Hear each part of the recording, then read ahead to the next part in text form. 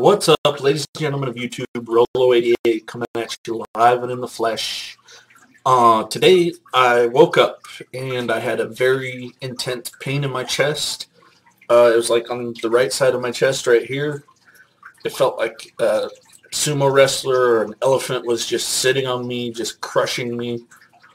I felt a really, really intense, overwhelming pain.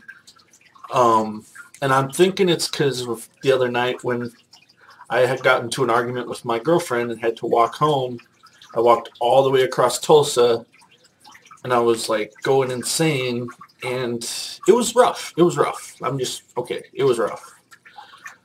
But I want to be with this girl. And it's difficult because I feel that there's no love being sent from her to me. She could say, I love you, but I can detect that she doesn't mean it.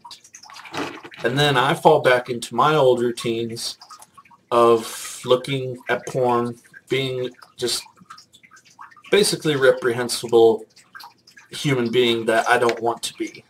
I don't want to objectify women. I don't want to do all of that. I don't want to. And yet I'm so good at it. You know what I mean? It's like an addiction. It really is, if I'm being honest. And I want to be with this girl. I really do.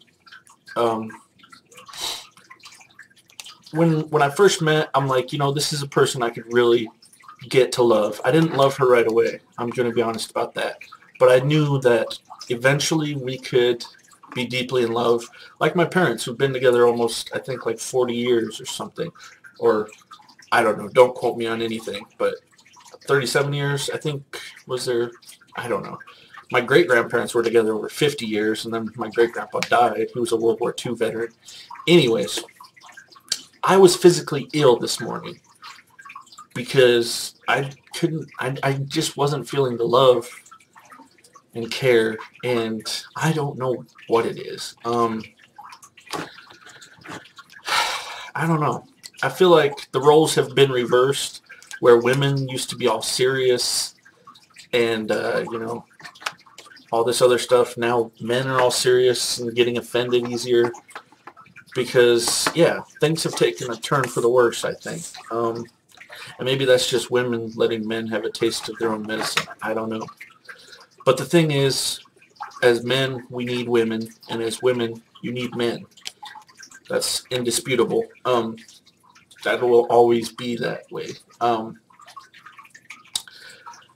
don't know. This is, you know, mature spoiler warning, but there was a South Park episode recently where Cartman went to Mars, and the women ran Mars, and the men were downstairs getting milked for their sperm and writing jokes for the women because that was their task. They were forced to just write jokes for the women because apparently women don't have a sense of humor.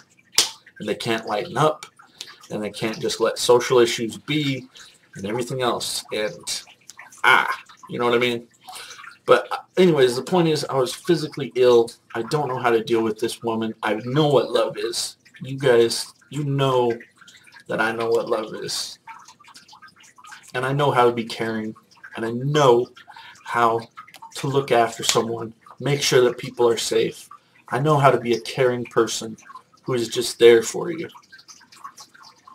And nobody's been there for me. And sometimes I feel like, you know, my own sister, my own parents, they're not there for me. And that sucks. And this is like my own therapy, I guess. They are there for me, though. They do support me. I just feel like if I can't get support from my peers, people who are my age, that's when I truly begin to suffer. And that's when I get the mental health issues. And that's when everything else falls apart. And that's when I get physically ill like this. My chest starts to hurt. I get weaker. I lose energy. I get depressed. I fall basically apart. I fall to pieces. And my mom used to say that I would tell her, yeah, I'm strong, I'm strong, I'm strong. And that's what I used to say. And I was strong. But you can't be strong forever. Eventually that wears down. Eventually you need help. eventually, yeah, you're not going to be able to carry the weight of the world on your shoulders. You have to pass that weight around to other people, and we can all hold the world up together. That's how I really feel, because you can't do it all on your own. You can try, you can manage what you can, but you can't do it all on your own. It's impossible. So I just needed, her help to help me lift up my weight of the world. And I feel like she wasn't doing it. And then I feel like it crushed me or something. Like physically, literally crushed me. And I don't know. It's just, I don't know. It sucks. I've always said it's like being between a rock and a hard place with her. Because the rock is her, is me in my love for her. It's like a rock, and I don't want to ever let it go. The hard place is that I can't pass through to get to where she loves me.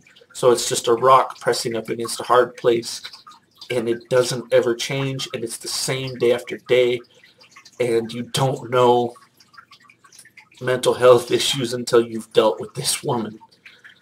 And that's just what relationships are, kids. Oh, God. So, I don't know. This is my longest relationship, if you couldn't tell. I refused to date anyone while I was in the military because, with deployments and everything, you're putting your life at risk.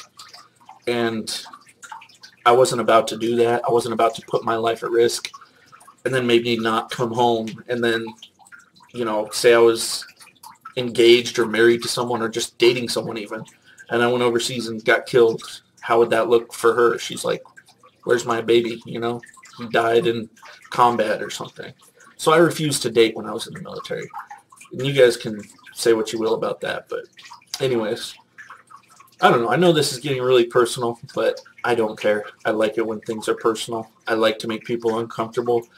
I like to take you out of your comfort zone and put you in mine, because that's what I do. For a long time, I've thought I had Asperger's. I still do. I need help socially. I can't look people in the eyes a lot of the times. I feel awkward a lot of places, all right?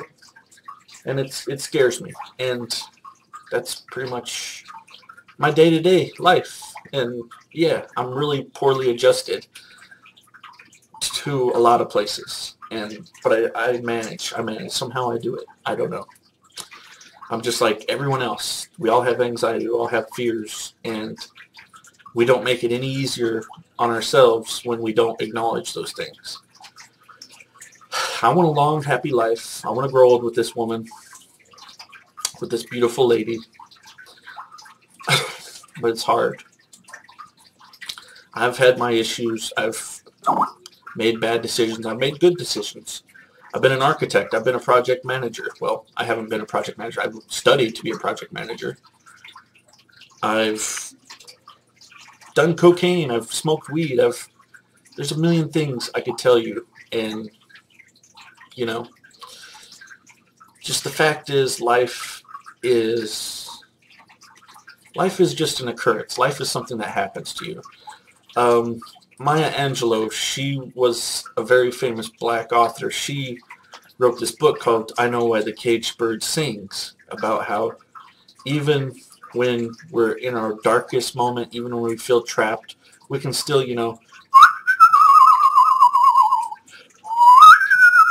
we can still sing, we can still whistle, we can still have a good time, because that's just the way it is. She, actually, I believe she had some ancestral, family issues or something.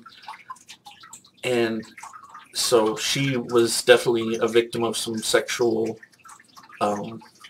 harassment or something like that. And she was, actually, I think she took a job as a stripper at one point. I don't really know. But the fact is, she overcame all that adversity and just took it in stride and used it to gain life experience, not always in a positive way, but she knew that living and pushing through and being able to deal with the hard stuff was a part of life. And I think that's really important to know, especially in today's world.